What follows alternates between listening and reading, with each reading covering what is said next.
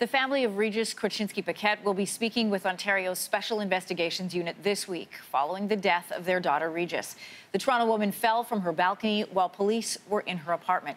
This case sparked thousands of protesters to take to city streets over the weekend in a peaceful anti-racism rally. Joining us this morning is Toronto Mayor John Tory. Good to have you on the program. Thank you. Good morning. You've said anti-Black racism exists in Toronto and that the anger over Kraczynski-Paquette's death is understandable. As mayor, what do you think needs to change so that the next time a Black citizen calls police for help, they do so without fear? Well, it isn't just about policing. I mean, policing is an important part of it, and we've been engaged in extensive additional training for our police service on handling diverse populations. We're the most diverse city in the world, so we have that responsibility. But I think it's about attitudes on the part of us all. You know, a lot of the stories you'll hear that are very much tied into the continued existence of anti-Black racism, not just in Toronto, but in Canada, are to do with experiences Black people will have when driving a car, or experiences they'll have when being in a store, or some of the challenges and obstacles that are put in their way when they're just trying to get ahead at work. And so we've adopted a multi-pronged approach here. Restoring trust between the Black community and the police is fundamental. And so one of the things we're doing that's a main part of that thrust is community policing, so that we have officers now, instead of just arriving when something bad happens in a car with lights flashing, that are in the community for 3 or 4 years, the same police officers in the community, and they're doing something, you know, back to the future. They're kind of walking a beat to get to know people and establish trust with them and a two-way relationship. So there's a lot of things we're having to do, but it starts with us recognizing the fact that while we're doing better in this country in terms of respecting human rights and people from diverse backgrounds, we have a long way to go. And so, you know, we started Pride Week yesterday, and again, we've come a long way with our LGBTQ communities, but we've still got a long way to go in terms of acts of violence and discrimination that are committed against people in those communities. So I just think it's really a commitment, and that's why the demonstration was important, because it demonstrated kind of a heartfelt concern about that. One of the things that stood out to me at that demonstration on the weekend were the signs being held up that read "Defund the Police," calling out the Toronto police budget that has more than $1 billion in their operating budget. What's your response to that? This is a cry that is getting louder.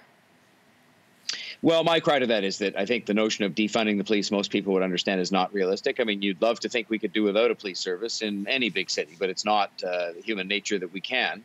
And I will just say that the increases that we've seen in the police budget, which have been very small, relatively speaking, over the last number of years, have all gone into things like community policing, or like what we're about to embark upon now, which is body-worn cameras for police, which are all about accountability and about making sure that we can be as transparent as possible in carrying out the policing function. So those who call on a sort of complete defunding of the police, I don't think are, you know, I don't think they're being realistic about the challenge of keeping safe a big city in Canada or anywhere else for that matter, but I can only speak for Toronto. And I think that the level of constraint that we've shown on the police budget in the last number of years is entirely appropriate, at the same time as we've had a challenge with things like guns and gangs and those kinds of things that we have to deal with.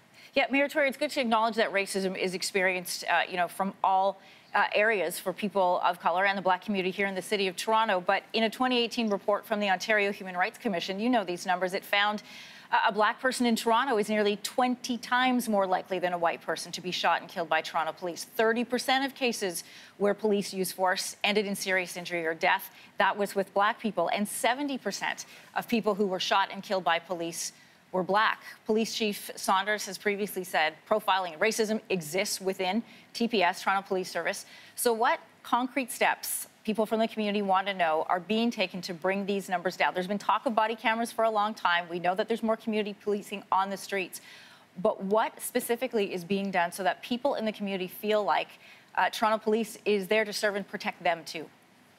Well, I mentioned specific things, but I'll mention them again, because the body-worn cameras, for example, has been years in the discussion. And finally, under this police board, and including my membership on it, we're actually buying them. That process is going to be approved so that they'll be on officers' uniforms this fall.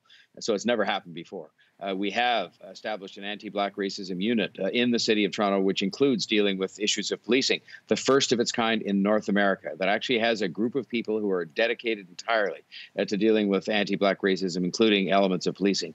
The training that is being done today and dealing with anti-Black racism and diversity-related matters is unprecedented in terms of how much there is.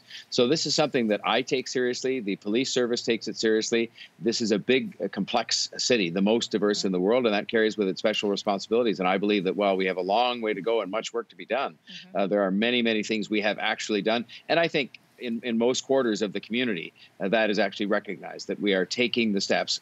We haven't by any means come to the end of our work. It's just the beginning, but we're taking steps to actually deal with the things you mentioned. Mayor Tory, I want to thank you for your time this morning. Thanks for having me. Thanks for watching. If you like this, be sure to subscribe here. And you can check out more Your Morning videos right here.